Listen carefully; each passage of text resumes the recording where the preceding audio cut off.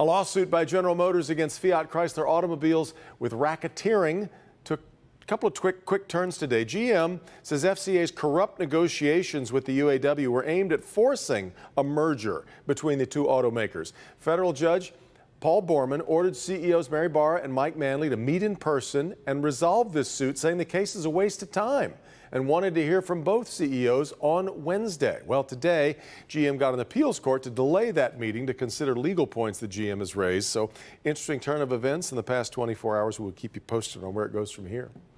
Now let's move to coronavirus news. A summer tradition now among the many things canceled because of the pandemic. Organizers hit the brakes on the Woodward Dream Cruise this year. An estimated 1.5 million people usually come out to see all those cars and cruise Woodward every year. Birmingham city manager says the timing just isn't going to work this year.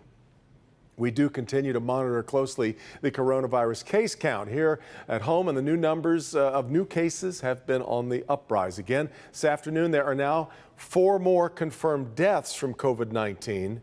In total, we've now lost more than 5,900 Michiganders to the virus. Michigan has more than 63,000 confirmed cases. That's up another 236 over the last 24 hours. As of Saturday afternoon, the official recovery total was 51,099 statewide.